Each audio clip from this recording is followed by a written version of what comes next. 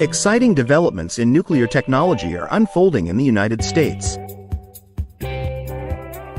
Kairos Power has commenced the construction of Hermes, the world's first fourth-generation nuclear reactor based on molten fluoride salt, in Oak Ridge, Tennessee. Expected to be commissioned in 2027, Hermes is the first and only fourth-generation reactor to receive approval from the U.S. Nuclear Regulatory Commission.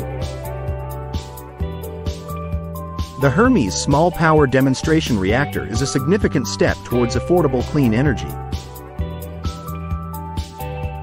Utilizing TRISO pellet fuel and molten fluoride salt coolant, Hermes aims to demonstrate efficient heat production. The U.S. Department of Energy is backing this innovative project with a $303 million investment through its Advanced Reactor Demonstration Program.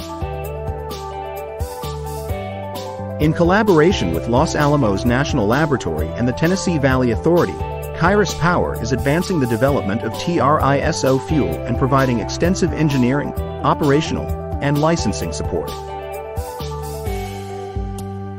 The KP-FHR reactor, with a capacity of generating 140 megawatts of electricity and a net efficiency of 45%, stands at the forefront of modern nuclear technology.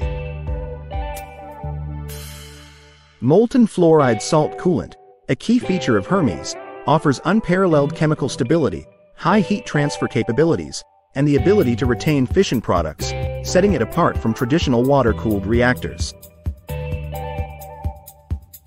Additionally, Kairos Power's reactors boast passive safety features, maintaining fuel integrity at extreme temperatures without the need for electrical power for post-shutdown cooling.